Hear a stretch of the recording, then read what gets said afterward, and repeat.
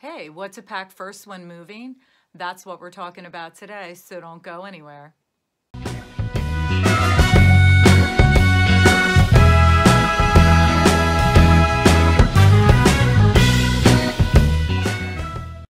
Hi, welcome back. But if this is your first time here, my name's Jacqueline Kraszewski. I'm a real estate salesperson with the Green Team New York Realty in beautiful Warwick, New York. And if you haven't already, I would so appreciate if you'd hit that subscribe button below and give me a thumbs up.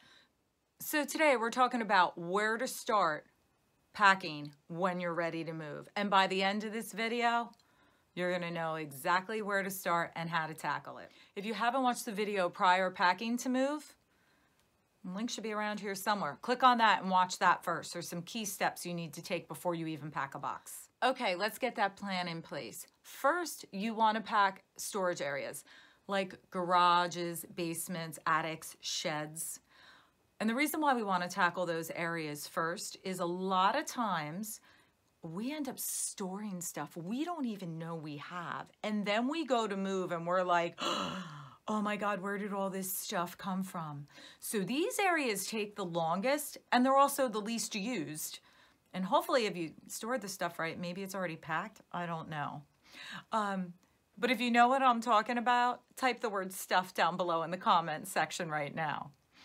Those are the areas you want to start with. And another key to starting with those, besides them taking the longest, so you don't want to leave them till the last minute, is if you're lucky enough to have a garage and you can get that all packed up, you now have a storage place for all your boxes to live that you are packing, so you're not tripping over them every day and killing yourself. I mean, think of your sanity. Another place to start is if you have spare bedrooms that are hardly being used, you could pack those rooms up. That would be my next place. The other place to start is anything you have duplicate of. Like, do you have 4 sets of dishes? Listen, no shame, because I love dishes. But we don't need 4 sets out at all times. So you want to pack up anything you have duplicate or even triplicate of. Live with the bare basics. Pack up all your outdoor furniture, all your pots and urns. People forget all that stuff, and at the last minute, they're like throwing it into the moving van. So pack up all that stuff. Pack up any out-of-season clothing, sporting goods, any of that stuff. Pack it up and move it on out. Those are your main areas. So once you've done this, you want to go through your house and then start with your decor items. You want to start with artwork, collectibles, photo albums, books, things of that. But make sure you go back to my other video and check how to pack them, because you want to make sure you color code everything so you know what room it's going to live in when you do move to your new house. Okay, so first tip is start with storage areas. Get those all taken care of because they take the longest. Then areas least used, if you're lucky to have a guest bedroom or an area like that. And then you want to pack up all your duplicates. So now you should be living with the bare minimum, right? There's 4 people, you got 4 plates, 4 forks, and 4 knives, right? You're living with the bare minimum at this point. And you're thinking, my move is like a week or 2 away. Now what? Now you want to take a suitcase for each family member and pack for at least 3 days. You didn't pack in a day, you're not unpacking in a day. So pack clothes, toiletries, medications. Make sure you include a towel for each person. You might want to shower after 3 days to kind of get a little stinky. You want to have sheets, pillows, and blankets. Just 1 set of each that you have in a separate location. So when you move, trust me, you are going to need sleep.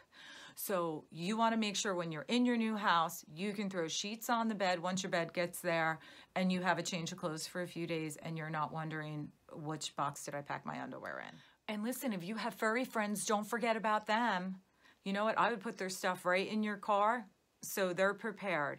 And listen, if you're moving with young kids, you want a separate little bag that maybe has some of their toys, if they have electronics, whatever the case. So when you're going in and out, you can kind of set them up and let them play. Now that you're getting ready to pack everything up, because you're going to be moving in a few days or a week, hopefully more like a week or 2, some tips.